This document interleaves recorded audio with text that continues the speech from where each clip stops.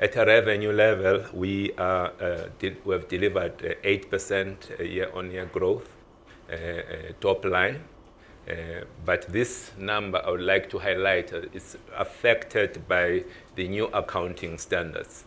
We have applied the IFRS 15, and because of that, it has significantly reduced the number, the top line revenue growth. Had we been operating like we have always in the past, that number would have been 17%. The operation that is affected the most by these new standards is our operation in the UK, where the bulk of the revenue has moved from principal to an agent. Because of that, we're recognizing the revenue over time. So that is really the impact there. So we are proud of that number. We're even more proud of the Ebitda growth of 19% year on year in an environment like we have here in our country.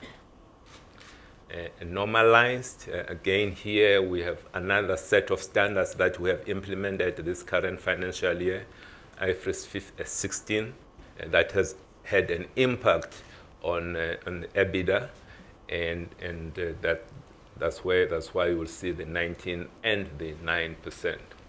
At the headline earnings per share, we're showing 4%. Normalized, the number is 10%. And net debt, this is a number that we continue to monitor within Altron. It's a number that we like to make sure that we continue to be driving down.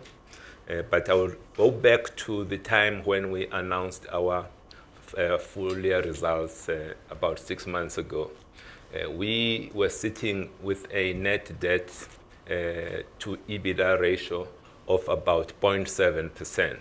At the time, we indicated to you that that was a little bit on the low side.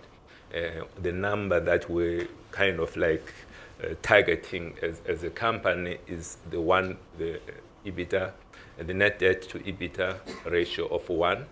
And right now, we're sitting at about 1.1 there.